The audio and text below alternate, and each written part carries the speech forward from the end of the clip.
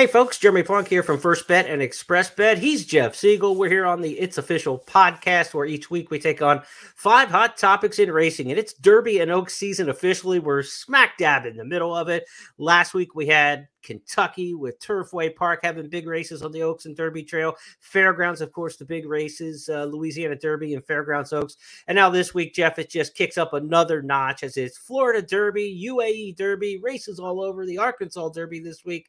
This is a fun time of the year. It is, and I think we're going to learn a lot finally. We've been kind of waiting to have these horses show up in their final preps where it's the most important, kind of treading water in the last several weeks, really. We throw, and speaking of water, we've had several of these races on off tracks.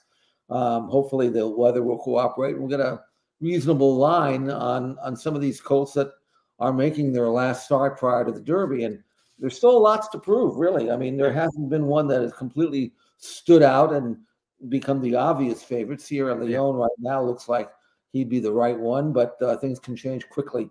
And we find out a lot this weekend, not only here in North America, but overseas in Dubai as well.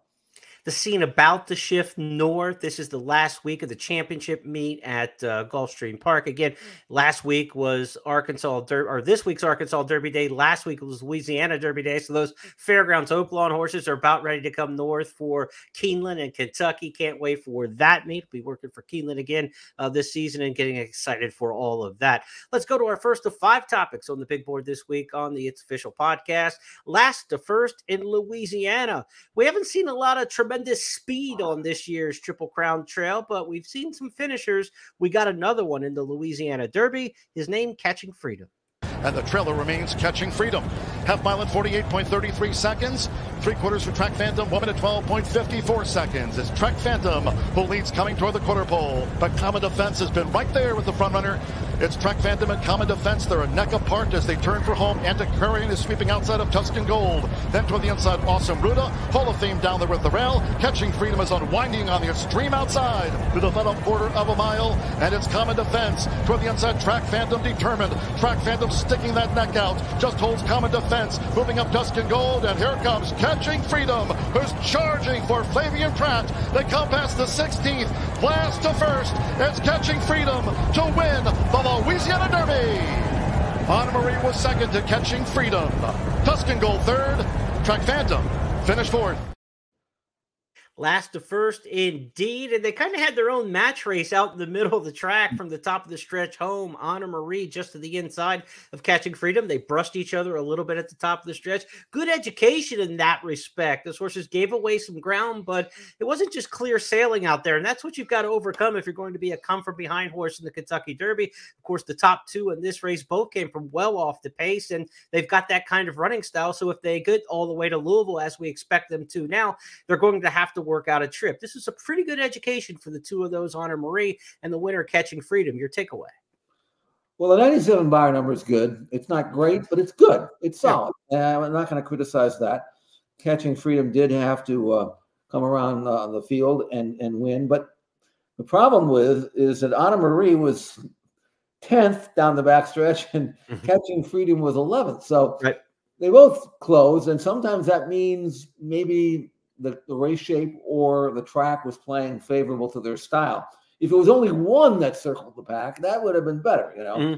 I'm really hard-pressed to really know how good this race was. I can tell you one takeaway, though, that I really had about this race, and that I was absolutely thoroughly disgusted with Track Phantom's race. I mean, you know, he made the – I mean, I picked him to win. Not that that makes anything. You know, I didn't one way or the other, but – he made the lead from the outside. He just kind of eased over. He didn't have to be sent.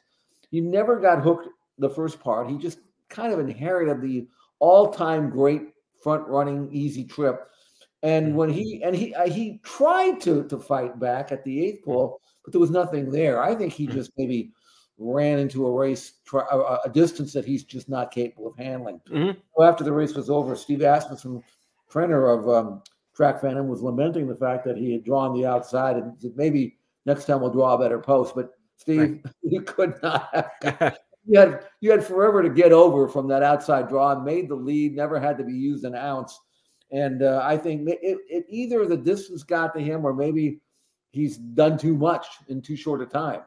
You know. It's funny because Steve Asmus is the guy who told me this quote, and it's been said by many trainers, I'm sure, over the years, but it's not how fast you go, it's how you go fast. And Right. his horse had the easy trip in here, right? So yes, he went about a second faster the opening quarter, about 2 seconds faster through 6 furlongs than he had to go last time in the Risen Star Stakes when it was really pedestrian. But this was still very pedestrian by any standard when we get to the Kentucky Derby. I mean, there's going to be some legit speed there, we would think, when we get to Louisville. So you got to be able to take more heat than that. And again, yeah, Track Phantom kind of threw up the flag there and just hung through the stretch. He didn't just back out of it, and throw the anchor out, but he kind of, he was done. And several horses ended up catching him as he ended up in fourth in there. Catching Freedom reminds me a lot, the winner here, of Angel of Empire. Brad Cox, same running style, had a good prep campaign. He got to Churchill. He ran third, a good third in the Kentucky Derby. He ran fourth in the Belmont Stakes. He looks like a good horse, but not a great horse. And that's kind of what reminds me of Angel of Empire last year. So he's in that same kind of category. When you look at a Kentucky Derby situation or a Triple Crown race situation, he's going to be one of those top 5 options for you probably, but he's going to be hard pressed to get up to that 1 or 2 option that you're really interested in gambling on top, I would think.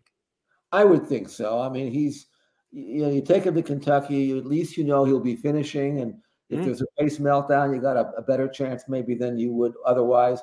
I don't think he'll embarrass himself. I think as you pointed out, he's the kind of horse that gets a piece of it. But there has to be something out there better than him, I would think. Maybe not. Right. We'll find out. But, but he ran well. Honor Marie ran well. I mean, it was, there's one horse in this race that actually did catch my eye, and that was Antiquarian, because he broke through the gate prior to the start, which usually, eliminates you. Yeah. And he finished fourth, and he only got beat 2.5 lengths maybe. So 3 lengths, whatever it was. Without that issue at the start, and just his third career start, I mean, I thought he had the right to completely fall out of it and finish far back. So there's something there, I think, with Antiquarian that I think is something to work with. I think the best thing for him to do is to shoot for some of the lesser races, maybe a race like, just not the cream type of races, but some of the secondary Peter races. Pan, something like that might be great. Yeah. And then let him build himself up. Again, he's only had the 3 starts, so let him advance at his proper rate, and maybe by the summer you're right there with these guys. So anyway, that's the other horse of the race that I'm taking out of. But I respect Catching Freedom. I'm just pretty sure he's not going to be my top pick. Right. Let's move to Turfway Park on Saturday, where things went as expected. It was endlessly a solid favorite in the race, coming off the turf and the synthetics in Southern California and Northern California, coming to Kentucky for the Jeff Ruby. Delivered as expected, but maybe not the post-race interview that we all expected. The Gray is launching his charge. He's 4 wide at the quarter pole, getting within 2.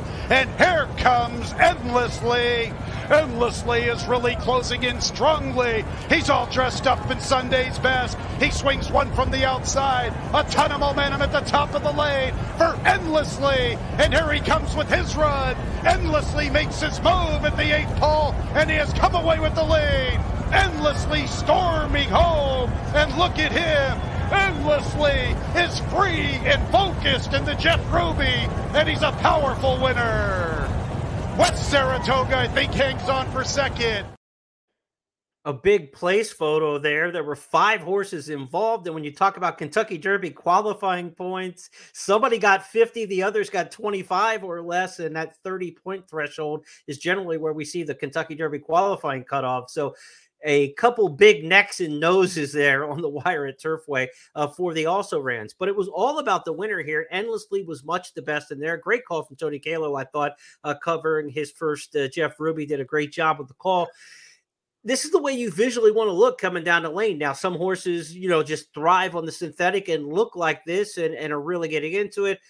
Michael McCarthy, after the race, said Crown Royal American Turf at Churchill's probably next, not the Kentucky Derby. So when we talked about the post-race interview that we didn't expect, not that you think that McCarthy's absolute to throw this horse onto the dirt at some point, but Derby fever is a real thing, and you just kind of feel like when you've got a chance to run in it that you will. He didn't opt that direction for now, Jeff, but I guess, I don't know, the door's always open, right? They're not going to draw entries for the Derby. I think they're drawing the Saturday or Sunday before this year. So they've got some time to make that decision. I don't understand it myself. I understand that he wants to do right by his horse, but if ever a horse deserves to chance it, run for the roses, is it not Endlessly? I mean, here's a colt that will obviously run all day. The 1.25 miles will be no problem for him. He's one of these horses that doesn't have a great burst of acceleration, but what he does have is he has a long run in it. Right. You can let him. He's not going to hang on you. He's going to keep going. You know. Now I know he's by Oscar Performance, who was a grass horse, but he's got some dirt horses so far. Out of him, Langfuhr, he was a dirt horse. So now you could say, all right, well, he's trained out here at Santa Anita. He's trained on the dirt. Michael knows his own horse. Maybe he hasn't trained all that well on the dirt already, but Santa Anita's dirt track is very deep and sluggish and testing. And just because you don't train that well on this dirt doesn't mean you wouldn't train very well and run very well at Churchill Downs. So what I hope happens here is that he takes him to Churchill, breezes him on the dirt, and if he can handle it, give him a chance. I mean, it's not like this.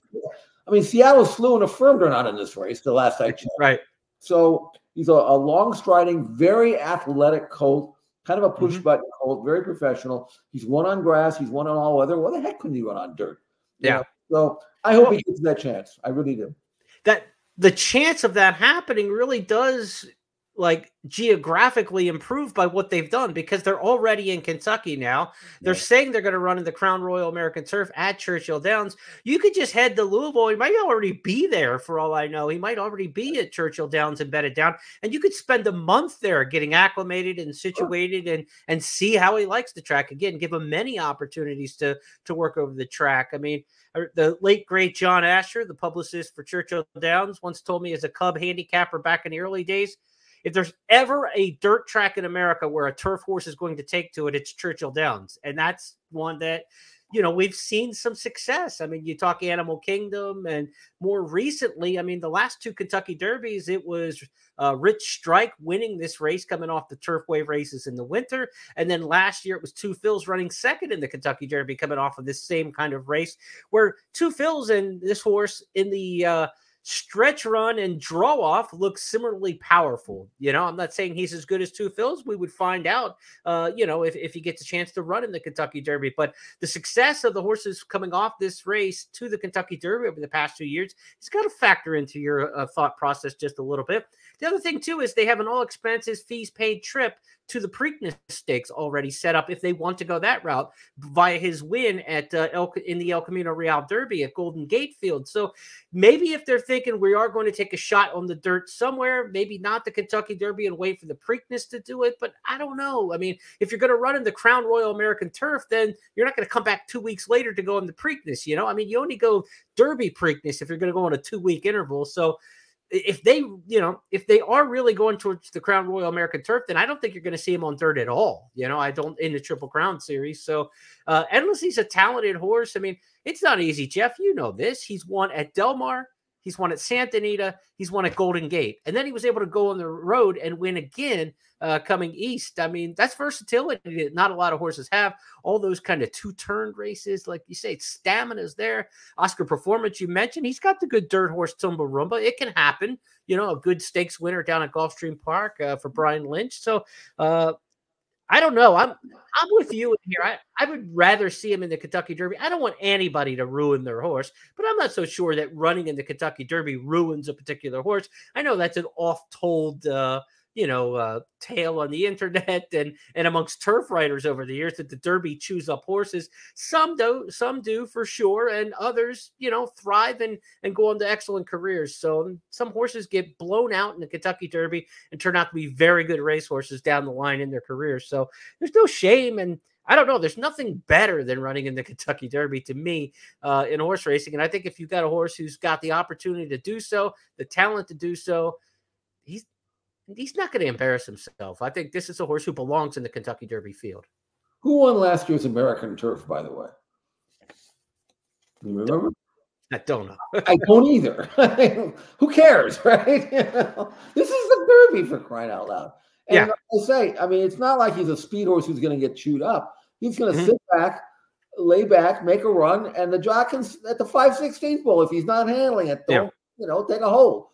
But who knows what he can do? And like I said, I hope Michael Tate changes his mind, because of all the horses that have been entered in the Derby over the years that didn't belong, this one belongs. Yeah. So anyway, we'll see what happens in the next month or so, but hopefully he'll train well enough to get that chance. That would be kind of fun.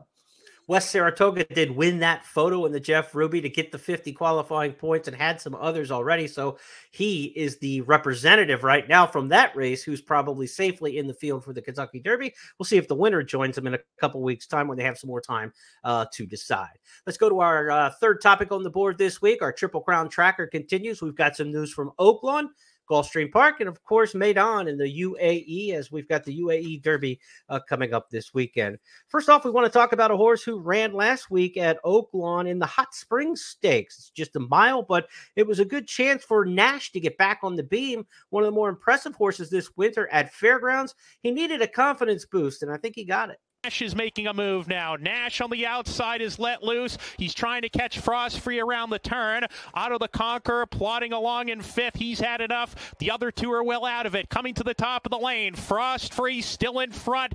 Nash and the Godolphin Blue on the outside, though. He's roaring to the front. And Nash just blew by his competition.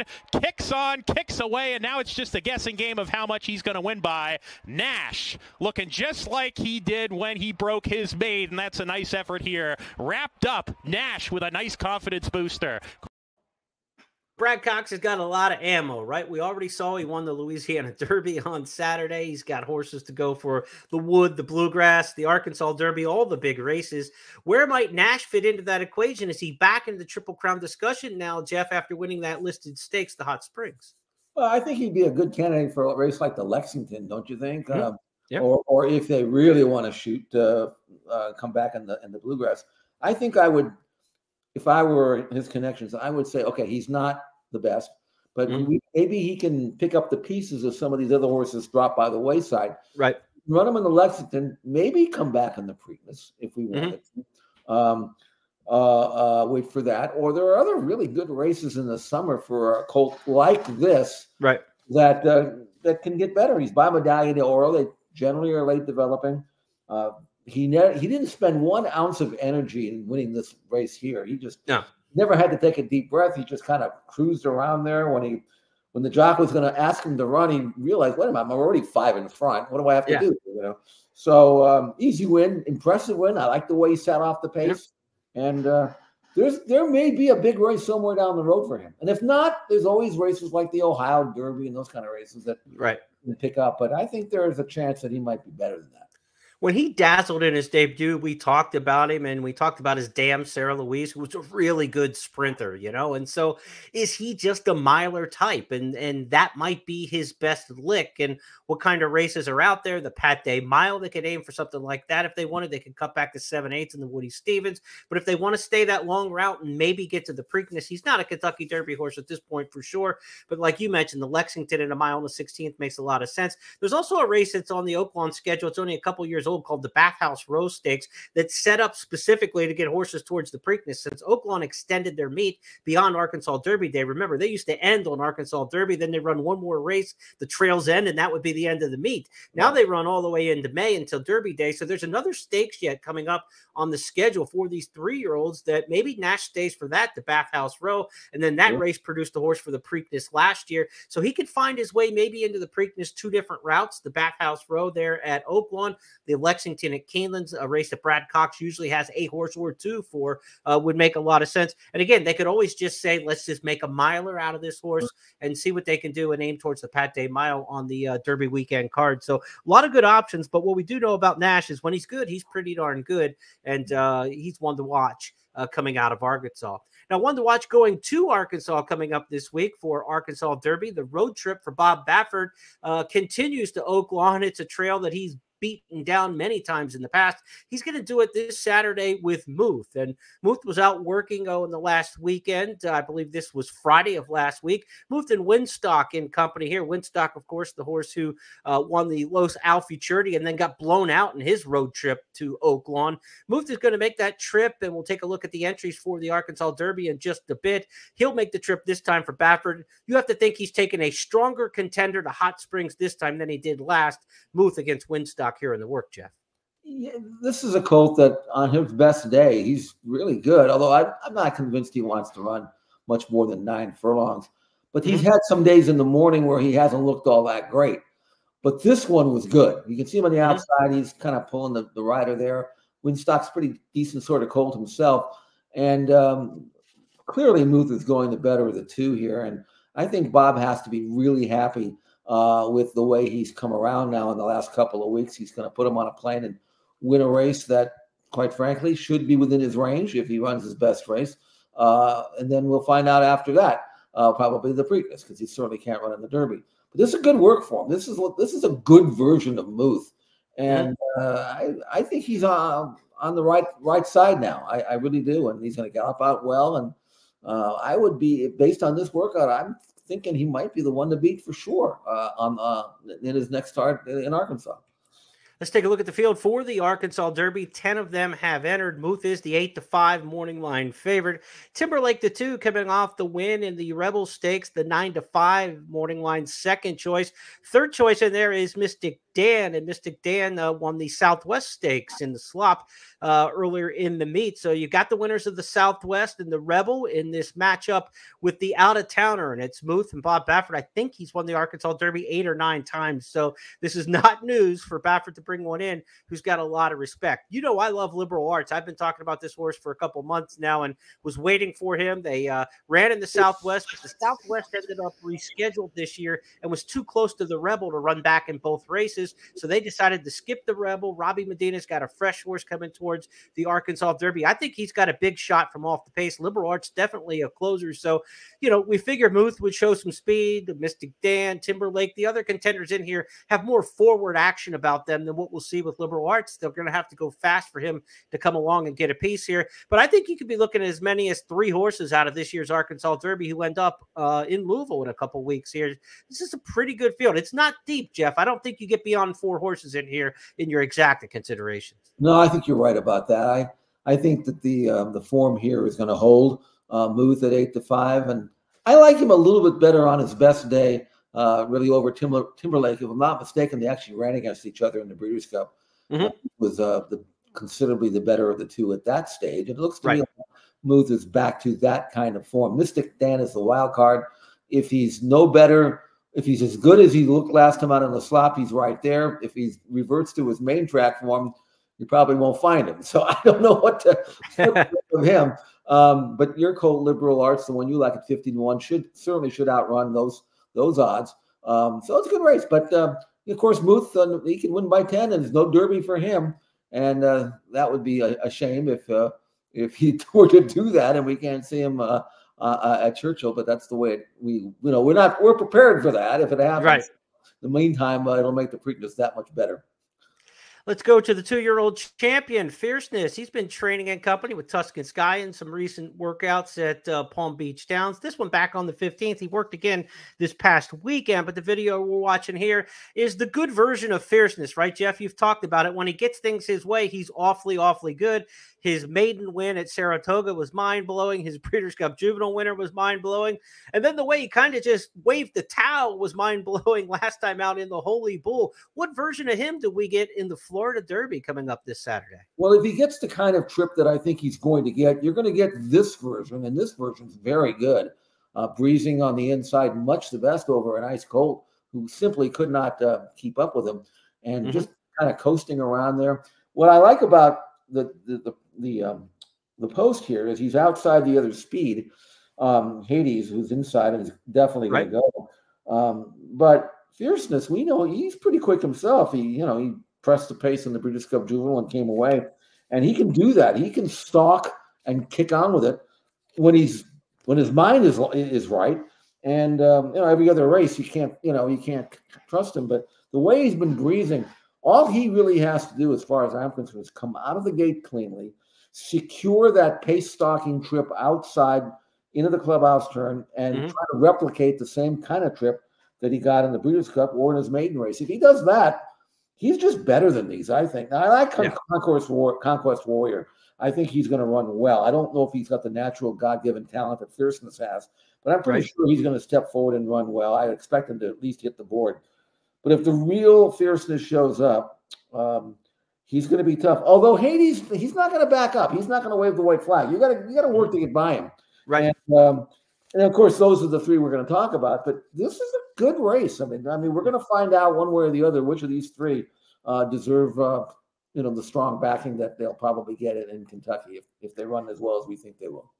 I like the fact that the two main players in this race kind of have similar styles, right? Hades is going to be forward. Fierceness is going to be forward. They're going to find each other early, and we're going to find out which one of those two survives the head-to-head matchup. Then it's up to Conquest Warrior, who's really the other horse in this race. As good as he's run at the meet, now he gets the class test.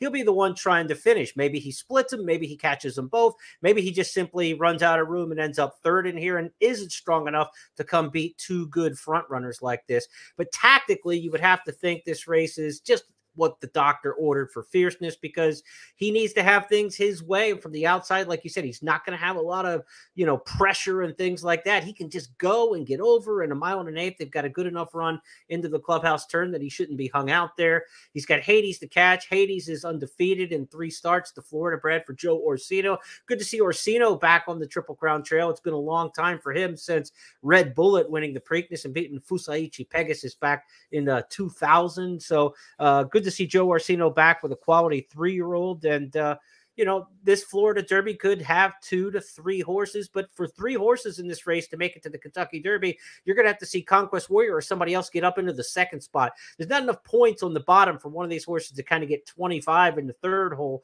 and probably get into the Kentucky Derby the way it usually works out on points. This will be a little bit different points-wise, though, in this year's Derby, with the Baffert horses eligible to run in the preps, and they keep their points. Yeah. We might not need as many points as we're used to seeing to get in on the bottom of the Kentucky Derby field, because Bob might be taking 100 out of Arkansas that aren't on the deck anymore, or 50 if his horse happens to run 2nd, that sort of thing like that. Same way with the Santa Anita Derby. Could be a Baffert 1-2 finish where the Santa Anita Derby is giving away 25 points, to its highest point earner that's eligible to the Kentucky Derby. So we'll see what the points end up with in this one.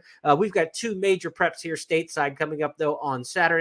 Arkansas Derby, Florida Derby. Can't wait for those. Florida Derby Day's got a $25,000 exactathon. Getting my picks set for that one. The card's already drawn. Can't wait for that to play it with First Bet and Express Bet coming up this Saturday. Also this Saturday, it's Dubai World Cup Day in the Far East, not in the Far East, but in the Middle East, I should say. The UAE Derby is part of that undercard. And Jeff, when we talk about international horses coming in for the Kentucky Derby, not often do we have advance notice on these horses. Usually they're at the last minute we hear about them, right? Forever Young's a horse we've known about now for a little while, and that makes him a little bit different. He's not a Rossi known here in the U.S. yet and waiting for his reappearance, but we've known about Forever Young for a couple months. We love the way that he was able to win in Saudi Arabia despite a trip that really didn't go all his way. In the UAE Derby, we're expecting him to do something bigger, I would hope. Let's give the fans a chance to see that race in Saudi Arabia, and then I want to get your take on the UAE Derby contender, Forever Young.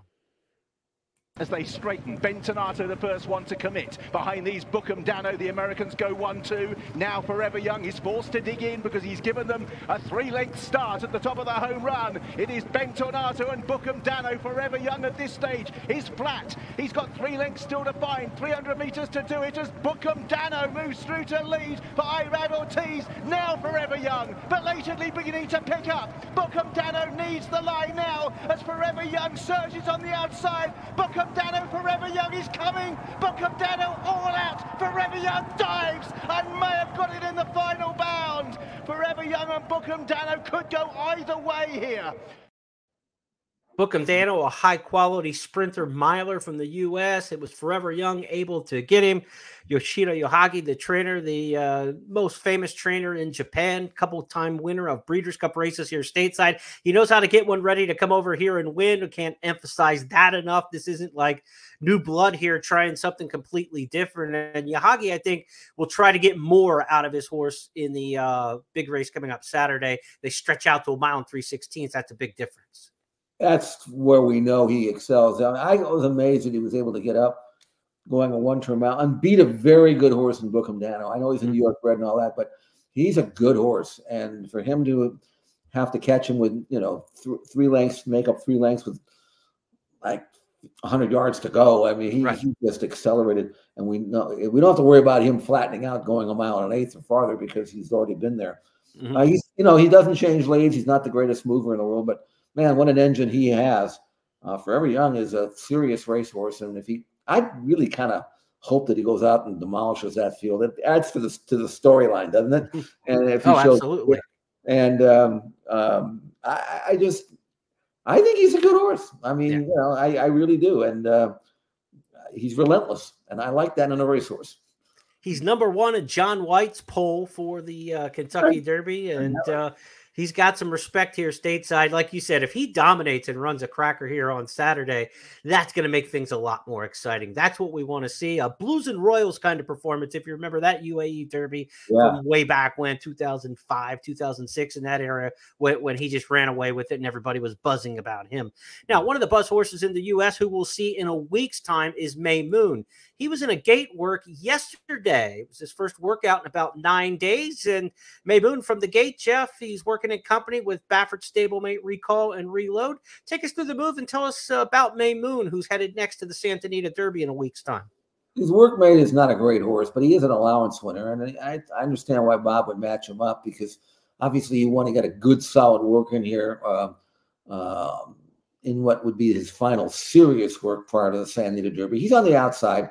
And you can see May Moon just kind of coasting. I mean, not going fast at all. I don't think he wanted anything too fast, but he wanted him to at least get something out of the work. And here he kind of responds a little bit to some chirping there to quickly open up a length.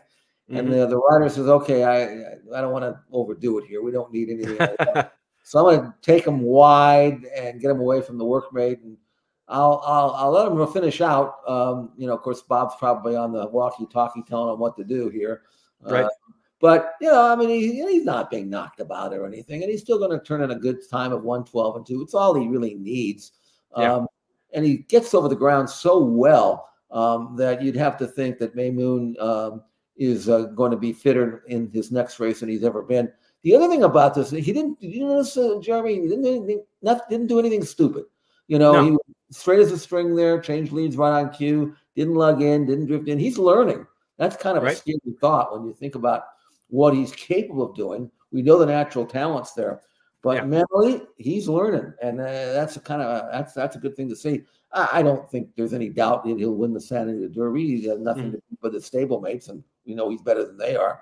But then after that, it's on to the Preakness, and then we'll see how he matches up with the Derby winner and whoever else is in there. Who do you like better, May Moon or Muth? Oh, I like May Moon. Yeah, I trust him more, you know. And the other thing about May Moon is that I think he'll run farther. I'm still not convinced Muth wants to run.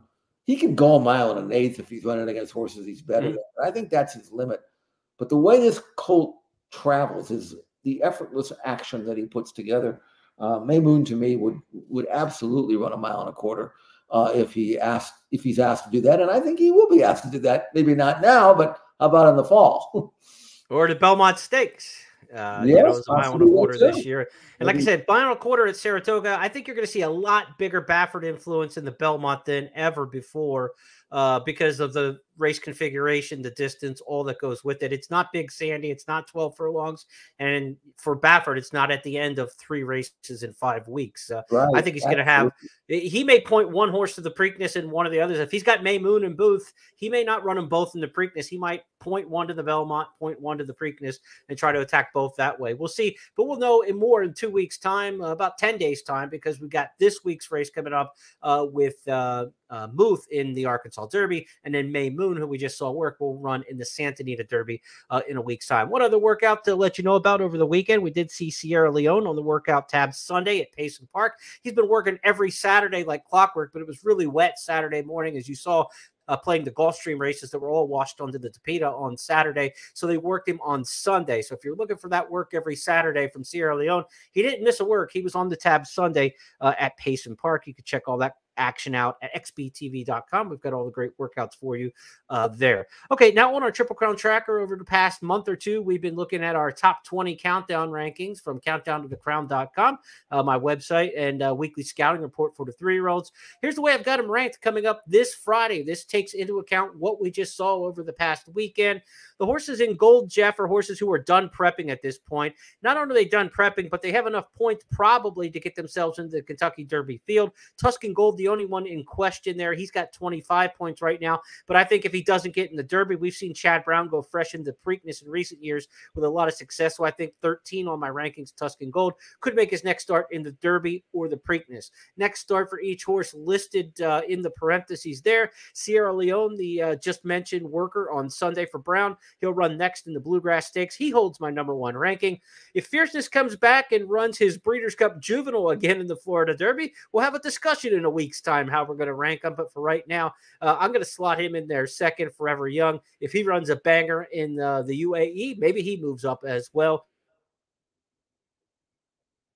What do you make of the list and where we're at? I know Deterministic, horse for the Wood Memorial now. We talked about maybe training up the Gotham winner to the Kentucky Derby, but Christophe Clement has mentioned now that the Wood Memorial reportedly would be his next stop, and he certainly is one I think you think can move up these rankings and in a lot of people's opinions. I do. I mean, from what he's done so far, that's probably an accurate ranking. But I do think among the others that he's surrounded by, I think he's got more potential, more upside to advance. So, but he still has to go out and do it. We'll see. I mean, Fierceness. Here's the thing, Jeremy. I could easily see Fierceness in the Florida Derby break running, sit second, dispose of Hades, open up, draw off, and win by 5 or 6. I can see that happen because he did it already in the Breeders' Cup Juvenile. Mm-hmm. But is that going to make me trust him in a 20-horse field when he breaks like the 3-hole or something with speed around? I don't know. You know, I'm not sure we're going to learn all that much about Fierceness other than what he can do on his best day when everything goes his way. So that's what my fear. But I hope he does it. At least again, it'll give him a chance to be in the conversation. And the same thing with Forever Young. You got him third, which is higher than a lot of people. I would put him third at least. If he goes out and performs up to his capabilities, which I expect he'll do in Maidan, then there are 3 solid right there. And May Moon, unfortunately, we won't have to be able to test him against this group until the Preakness. But after that, I think we're looking at. I think there's a drop off after that. I think those are the 4 that I'm highest on, and we'll see if anybody can step forward in their final prep and join that top list. And Fierceness is not solid in that spot, right? We've seen that he can run really good or really bad. So he's one bad effort away from not even being a Derby horse, but he's a good effort away from being the Derby favorite. It's really the kind of ice that you're skating on when you look at Fierceness with 1 prep to go. Now, these are the horses that we've got in the field, in the clubhouse, if you want to put it in golf terms. They've already played their 18, Jeff. They're ready to go to Louisville. They're finished prepping at this point, and they probably have the points to play. T.O. Password is a horse from Japan that won the Japan Road to the Kentucky Derby qualifier over the weekend. It's reported on Twitter today from Churchill Downs that they have accepted the invitation to come. So So T.O. Password is in the field for the Kentucky Derby. He doesn't have to worry about the top 20. It would be reduced down to 19 if he accepts his invitation from Japan, and they have. So I've got him on the list. Catching Freedom's got 125 points. He's obviously in the field. Circled him because he's the one in the photo there of his win in the Louisiana Derby. Track Phantom, Wild Saratoga, Honor Marie, 3 horses that ran this past weekend. They have enough points to play in the Kentucky Derby if their connections go on. No More Time has been training up to this since the Tampa Bay Derby. Second place finish. A Common Defense for Kenny McPeek's got enough points. Kind of ran a decent race over the weekend, but not a great race when he was 5th. Not beaten very far, though, in that blanket finish of the Louisiana Derby in behind the winner. And then you've got a couple horses that might need a little bit of help in terms of points. Seize the Gray lost the photo at Turfway, sitting there with Dwayne Lucas at 27 points. Maybe they run back into Lexington to try to get a few points and make it into the Kentucky Derby field if they would need to in a couple weeks' time. And Tuscan Gold, a horse who I thought ran pretty well in the Louisiana Derby. I've been high on him for a while. For as inexperienced as he was and as wide as he was, the third in the Louisiana Derby was pretty good effort for him. He's now got 25 points, and he'd be on the brink. Again, if he doesn't get in the Derby, I see Chad Brown moving that one on to the Preakness Stakes. But if you look at this list, Jeff, that's 7 names that have 37 points or an automatic qualifier already in the 20-horse field for the Kentucky Derby. So we're 1/3 of the way full because you're not going to get above 37 at that threshold cutoff. If these horses were to stay healthy and they want to, and their connections want to run in the Kentucky Derby, you're already looking. And we didn't put Endlessly on this list. He would obviously be in there off the win at Turfway, but they're telling us right now he's not going. But at least 7 names of the 20 already kind of etched in if they want to go. I think by the time the Derby the entries are drawn, you and I will have talked enough about Endlessly that he'll be in the field. We'll talk him into this. I don't want him in there. He deserves to be in there. But you're right. As at this stage, you got to take the trainer for his word. But hey, he can change his mind, and we can help change it. So anyway, we'll go for it. That's a good group right there. And again, you'll see some changes, I'm sure, after this weekend. Well, with all the preps last week and all the preps this week to look at, that was the longest Triple Crown tracker segment we've had on It's Official for sure. So let's move and take a little time for the Oaks fillies here on our 4th topic this week. The Oaks division hasn't been stellar this year, but it's starting to take shape. Down at the Fairgrounds and the Fairgrounds Oaks, there were a rematch in there of the Rachel Alexander that we thought could be definitive, and it turned out to be so. But Tarifa was the one who pulled up her end of the bargain. Our Pretty Woman, from a looming up Tarifa. Vivi's Dream together with Intricate as they come toward the quarter pole. Then we trail back to Midsummer March and finally Accommodate Diva. 3/4, 1 minute 12.42 seconds. They turn for home and there goes Tarifa. For Flavian Pratt, Tarifa has taken a lead from Our Pretty Woman who tries to respond to Tarifa into this final Fairgrounds furlong. And these two fillies face off. It is Tarifa narrowly. Tarifa from toward the inside of Very Game. Our Pretty Woman. Vivi's Dream is 3rd. It is Tarifa narrowly over Our Pretty Woman. Tarifa triumphant, and the Fairgrounds Oaks beats Our Pretty Woman by 3/4 of a length. So Tarifa, she delivered. She came back off that Rachel Alexander win over Intricate and maybe even got better in here. She's really asserting herself as the cream of a not so stellar crop of 3-year-old fillies this year. Intricate just doesn't look like she's as good as she was as a 2-year-old or as promising as she was as a 2-year-old and hasn't moved forward. Vivi's Dream just kind of is solid and ran a solid 3rd in here. But the top 2 really have kind of made their name for the Oaks, I think, in here. Yeah, that's what I would think. Tarifa, and of course, she doesn't have to worry about Kinza, who's not going. But right. I think if you matched up Tarifa with Kinza, you'd have one heck of a Kentucky Oaks, don't you think? Yeah, Kinza's the Bob Baffert trainee. Obviously, Baffert banned from the Derby, also from all the Churchill Downs races. So, right. Kinza is the best of the West, but she will not be eligible for the Oaks. Yeah, and it's too bad because she's right there with Tarifa, or Tarifa's right there with Kinza, who's undefeated. Our Pretty Woman ran really well. She's solid, but Intricate is going backwards. And you get this a lot. 2-year-old fillies don't always train on and be good 3-year-olds. That's just the way it is. In fact, there's more so of that happening than it is with the colts when you see the 2 turning 3s, even though you wouldn't think there would be any difference. But I see a lot of situations where 2-year-old fillies just don't develop, and I think that's the case with Intricate. But Tarifa certainly has, and why shouldn't she? Being by Bernardini and out of a mare by Awesome again, Kite Beach. So She's got a big future and probably the one to beat on the first Friday of May. The big race still to come in the Oaks division is the Ashland at Keeneland. We've also got one coming up in New York as well, where Jody's Pride and the Combley probably could make her name for the Oaks that direction. Of course, the Keeneland race. And then this Saturday, actually, we also have another big race, the Fantasy at Oaklawn, where Lemon Muffin for Dwayne Lucas is among that. One of the names we haven't seen in the entry box at all this year, just FYI, the 2-year-old champion from last year. She was supposed to run earlier this year at Gulfstream, had to take out of that race. She's only had one work since February 24th.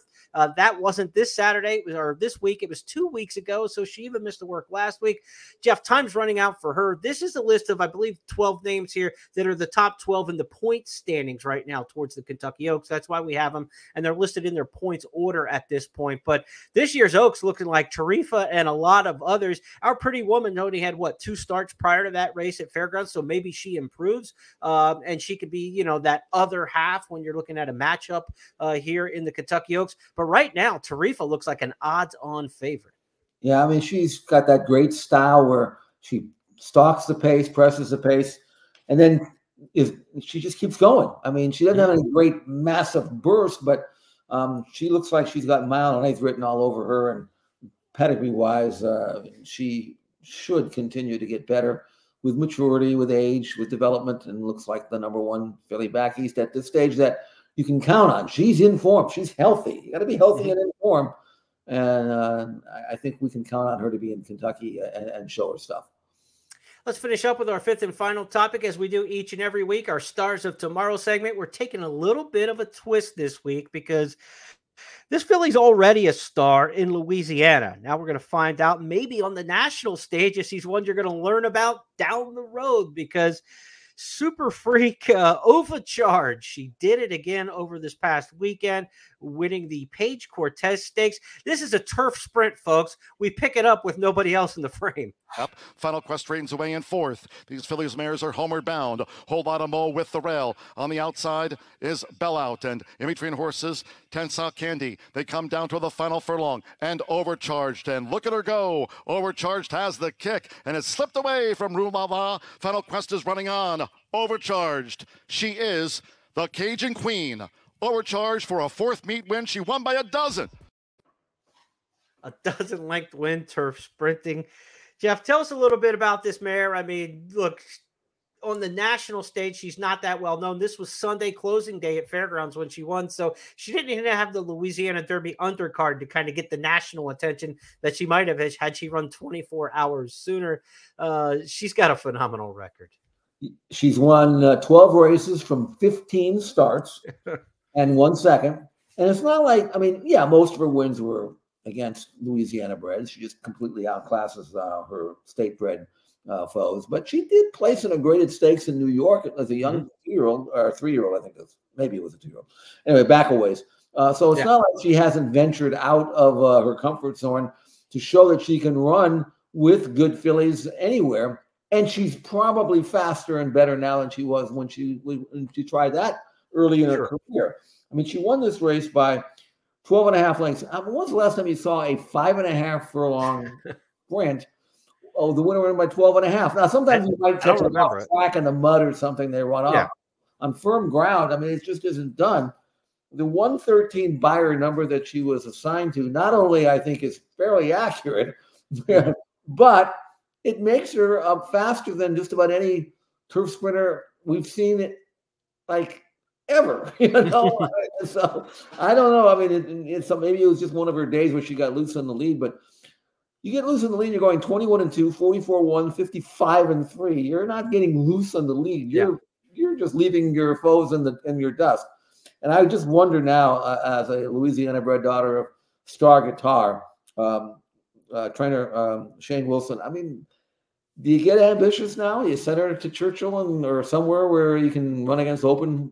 I would. I mean, who's faster than on pure numbers, I would love to see her on the Preakness undercard, and they've got the very one stakes for just fillies and mares, turf sprinters. I think it would be a great fit for national television on the undercard. I think it would be a great spot. Maybe we can see her Preakness weekend in the very one stakes. I think that would be a good option for most of the races you're going to find in New York or in Kentucky for the distaff sprinters on the or for the turf sprinters are probably going to have to be open company. Keeneland does have one, and maybe going to Keeneland and trying the turf sprint company in there. The Giants Causeway, I believe, is the fall meet turf sprint for just the distaffers, but she's good, man, and we'd love to see her in open company. We talk about these good, tough old horses like the Chosen Vron last week. We saluted him and talked about him on this program. I love to see these regional superstars, these dominant performers that are around for a long time. She's 6 now, and like you said, that record's incredible, you know, with the 12 wins from 15 starts. Her name is Overcharged, and we'd love to see her in one of the big races coming up soon. Hopefully you're introduced to her now on the program. Our topics this week are now official. Jeff Siegel and I say so, and that's how we play the game. So from last to first in the Louisiana Derby, it was Catching Freedom winning that one and heading to Louisville for trainer Brad Cox. No dirt, no guts, no glory. Will they take the chance with Endlessly? The winner of the Jeff Ruby Stakes, trainer Michael McCarthy and company, say not so fast right now to the Kentucky Derby, but we're hoping that the door stays open and they try to go that route.